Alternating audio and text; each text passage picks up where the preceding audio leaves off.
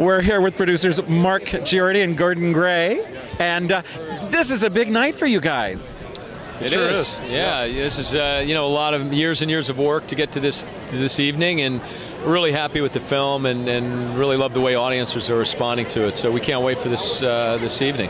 Now, speaking of years and years, when did you first become aware of $1 Million Arm?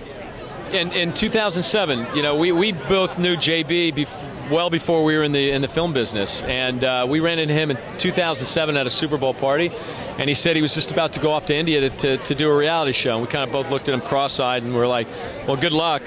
About a year and a half later, he ended up in our office, and that was the start of it. He came back, he signed these kids, and that was it. We thought it could make a great movie. And you're here tonight for the premiere of this great movie. What are you most looking forward to showing the audience in $1 Million Arm? I think we're looking forward to showing a real great performance by John, and a movie that's going to make you laugh, make you cry, make you cheer. I can't wait to see how the audience responds. I know that we made a pretty damn good movie. Okay. Well, we'll let you head in and see it with an audience in front of it, and thanks for stopping. Thank you. Thanks. Yeah. Nice to meet you.